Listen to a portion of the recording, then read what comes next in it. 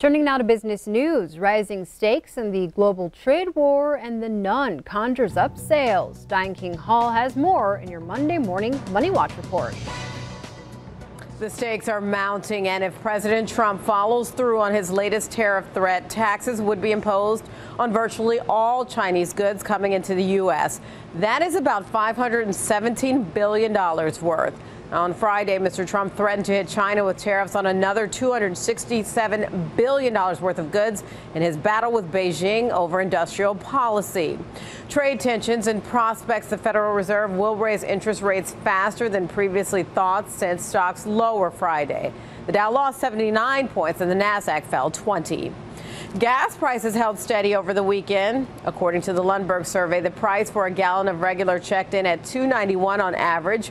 AAA measured it a little lower, just below $2.85 a gallon. The most expensive gas was on the West Coast, and the cheapest was in Jackson, Mississippi at $2.51 a gallon. Analysts are predicting that pump prices will start to drop later this month. And the horror movie The Nun topped the box office in its first week out. It's estimated The Nun brought in $53.5 million in North American ticket sales, a best for the Conjuring franchise.